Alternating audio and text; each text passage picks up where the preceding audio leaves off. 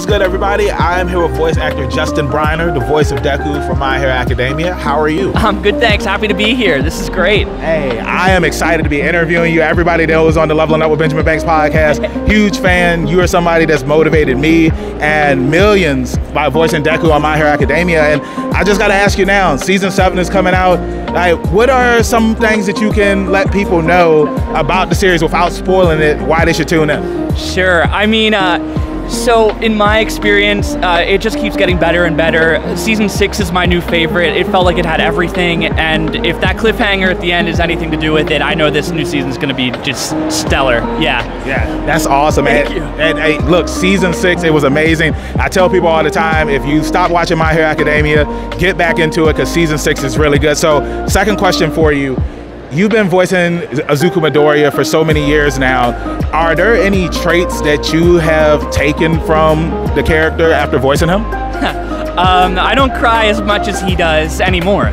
No, and that's funny. I think we just share a lot from the start. We both have that kind of, I don't know, kind of nervous energy. We're both kind of headstrong about our dreams and all of that. So I really respect that, and getting to watch him over the past, 7, 8 years together, and how much he's grown up, how much the whole class has come.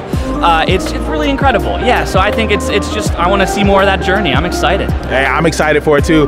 Final question that I have for you, because you have voiced so many characters, worked on so many projects. What is an anime project that you work on that you feel is underrated, people may not have heard about it, that you would recommend for everybody to watch? Oh shoot, yeah.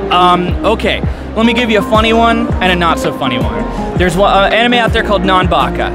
If I told you what it was about, you wouldn't believe me, but it's the funniest thing I've ever worked on. It still cracks me up, and you're missing out if you haven't seen it.